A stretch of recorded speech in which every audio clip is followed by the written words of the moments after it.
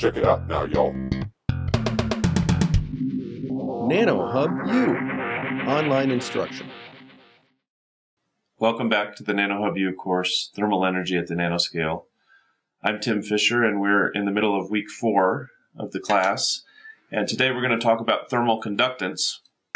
So far, we have focused our attention on the heat flow rate, Q, or the heat flux. But neither of those are terms that we usually calculate right away. In fact, much more often, people are interested in the thermal conductance or thermal conductivity. Now, the last time, in the previous lecture, we talked about the number of modes, and we started out with 1D and 2D systems, and we calculated this thing called the number of modes, and that was an integral part to the expression for heat flow rate, Q, and heat flux. And so if we break it down by dimensions in 1D, 2D, and 3D, we see that if we, especially if we're looking at 2D problems, the velocities cancel. So we said that the number of modes is basically a product of the size, the cross-sectional area, the group velocity or some average of it, and the density of states. And what happens is that group velocity or average group velocity term cancels with a velocity term embedded in the density of states. And so now, especially if you look at the 2D and 3D result, you see that essentially the number of modes is a width for 2 dimensions or an area for 3 dimensions divided by a wavelength, because K goes as 1 over wavelength. So in 2D, K is 1 over wavelength, and we're looking at a W divided by the wavelength, and so that's going to give us a number of wavelengths in that 2-dimensional cross-section. For 3D, K is squared, and so we have an area divided by the wavelength squared, and that also is going to give us a dimensionless quantity that represents kind of the number of these modes that can exist in this cross-sectional area.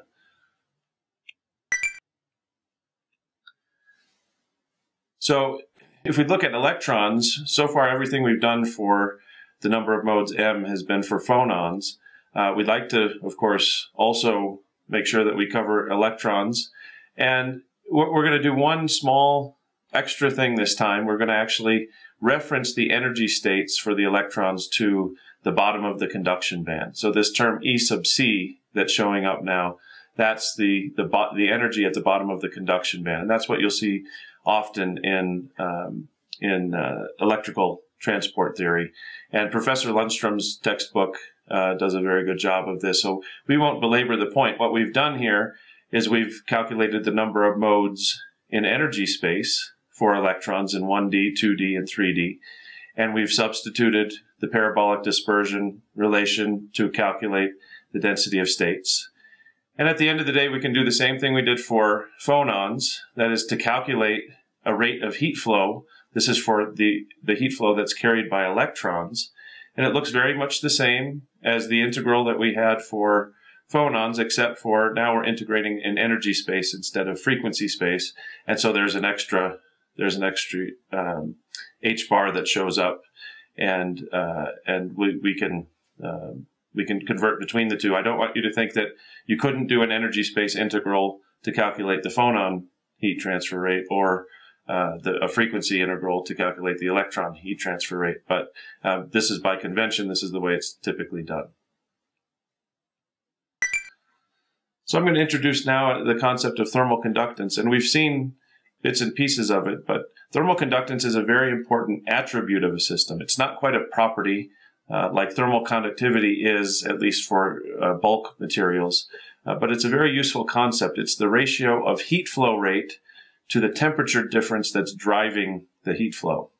And so it's a normalized efficiency of heat transfer. The higher the conductance, the more heat is flowing through for a given temperature difference. And so when we do this calculation, this is an important calculation to make, because it will lead us into expressions for thermal conductivity, for example, in our reservoir device reservoir structure. For phonons, essentially what we do is, for phonons and electrons, is we take the temperature derivative of the expression for Q, That's the heat flow rate. And the only thing, generally speaking, in the expression that is temperature dependent is the distribution function. And there are some nuances where you could see some temperature dependencies of things like the chemical potential. There may be some temperature dependencies of other terms in the densities of states. But to first order, certainly the only thing that's temperature dependent in the Q integral is going to be your distribution function. Now, we've seen those temperature derivatives before when we had to calculate specific heat, so they should be somewhat familiar. What I've done here is I've plotted the derivative of the distribution function. This is the temperature derivative of the Bose-Einstein distribution function, and I've normalized it by temperature to make it dimensionless. So it's actually the partial derivative of F sub BE with respect to temperature multiplied by temperature so that we can make that dimensionless. And we're plotting that against the normalized energy. That's h bar omega divided by the thermal energy, kBT. And if we look at this, we see, first of all, I think it's important to understand magnitudes. And we see that we have a very high magnitude of this derivative as the argument h bar omega over kBT goes to 0. So that as that scaled energy goes to 0, this derivative goes to its maximum. And as the argument goes to a value of 1 or so, as the scaled energy takes a value of 1, that means that the phonon energy is roughly equal to the thermal energy, kBT. You see that there's a precipitous drop-off in our derivative. And so that's important too. If we want to calculate integrals, we'd like to know kind of where the integrand is large and where it's small, and we might be able to neglect things and make some approximations to achieve analytic results. For electrons, situation is a little bit different. We're plotting that derivative of the distribution function normalized by temperature to make it dimensionless. And I think the first thing that stands out in this graph is that it goes positive and negative.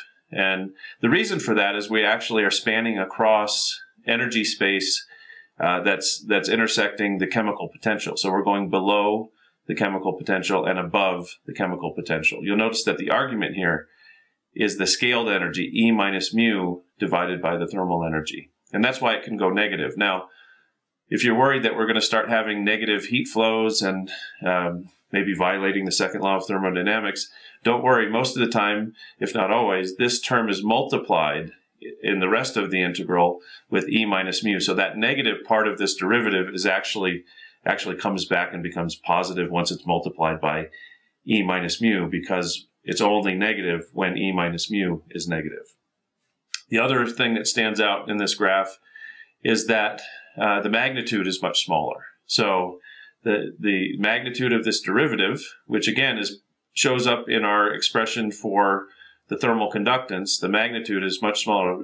If you recall back to the phonon graph, it started out at 1,000, a value of 1,000, this scaled derivative of the distribution function, whereas this one peaks at about 0.25, right? A very low value, maybe a little bit lower than that even. It also goes to 0 at the origin. And that's because when energy equals the chemical potential, I mentioned this in a previous lecture, what's happening is that the carrier, if it has exactly the chemical potential, it might move and carry heat with it. But because we have to maintain some other we have to maintain a number balance for electrons, for example, it needs to be replaced by an electron, and the average replacement energy of an electron is going to be the chemical potential. And that's why you see like no effect of, no thermal effect for electrons that are exactly at the chemical potential energy. All right, I just, at the end here, what I want to do is to show and to discuss where these terms appear. And I'm going to talk a bit in the next lecture about spectral conductance. It's a very important concept. It allows us to look a little bit deeper into the distribution of where energy is distributed in the heat transfer process amongst the carriers. So we're going to talk a lot about spectral conductances. And they're basically just the integrands of the integral for conductance, for the total conductance.